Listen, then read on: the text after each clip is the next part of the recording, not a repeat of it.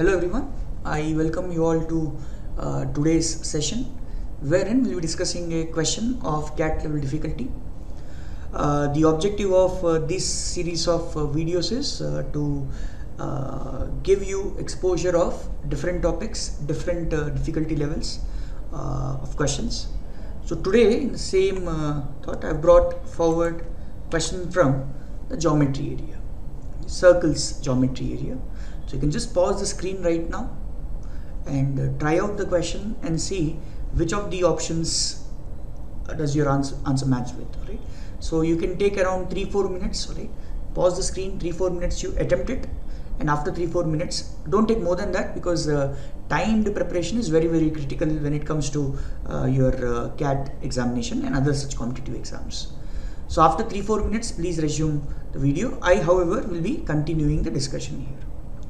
So the question says, in the figure that we have here, O is the center of the circle. So circle is this, as we see, O is the center. Angle OED which is highlighted here is 70 degree. Angle OCD, this one, 65 degree. Now the question is find CAE. We have to find this angle. What is this angle going to be? Okay. So let's try to think about ways of getting to the answer. In this case, let's think about it. So if I, for example, connect O with D, let's connect this. So when you connect O with D, now can I say the triangle OED is going to be an isosceles triangle? Yes, because this is radius, OE is radius, OD is also radius. It's going to be an isosceles triangle. And in an isosceles triangle, angles opposite to equal sides will be equal. So if this is 70, this is also going to be 70. We may say this, right? Next, similarly, please note that in triangle ODC, this is also isosceles, same logic. This is radius, OD is radius, OC is also radius. Thus, angles opposite to equal sides will be equal. So if this is 65, this is also going to be 65. And since sum of angles in a triangle is 180 degree, can I say in triangle OED, if two of the angles are 70 each, the remaining angle will be 40 degree. So this angle EOD, can I say will be 40 degree, right? Similarly, angle COD can be calculated as, this will be 50 degree, right? 65 and 65 is 130. 180 minus 130 will be 50 degree. So this part is 40 and this part is 50. So overall it's 90 degree.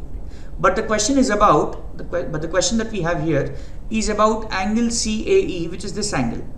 Now think about it, how can we get this angle, this part of the angle? So the way in which we can think of getting to the answer here is, notice that if you look at the angle subtended by, this chord ED at the center, it is 40 degree, right? This is 40 degree. If the angle subtended by a chord at the center is theta, then angle subtended by the same chord anywhere else on the center, on the same side will be, just a minute, for example, this angle. This is going to be half of that angle, theta by 2. Or in reverse, if angle subtended by a chord or an arc anywhere on the circle is theta, angle at the center will be twice of that, 2 theta. Right? Now look at this, angle EOD we know is 40 degree. So let's see what will happen if I connect, let's connect A with D. Let's connect like this.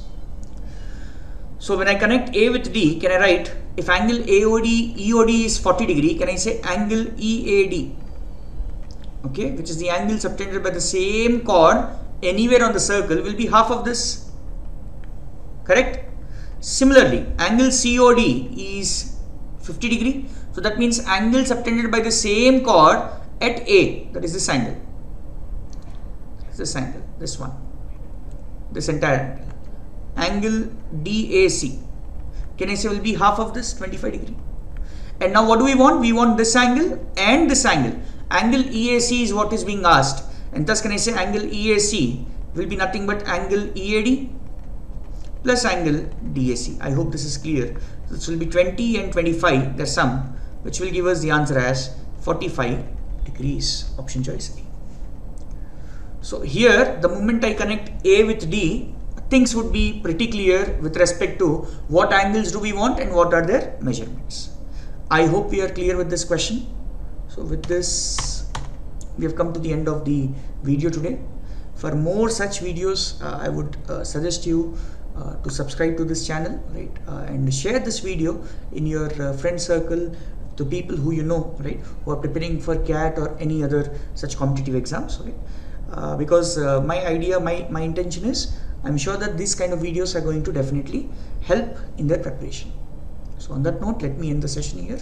Thank you and all the very best.